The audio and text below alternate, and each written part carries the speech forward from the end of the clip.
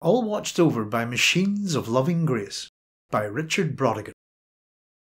I like to think, and the sooner the better, of a cybernetic meadow where mammals and computers live together in mutually programming harmony, like pure water touching clear sky.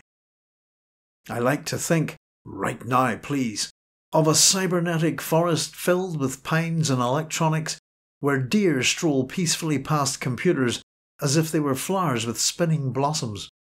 I like to think, it has to be, of a cybernetic ecology where we are free of our labours and joined back to nature, returned to our mammal brothers and sisters, and all watched over by machines of loving grace.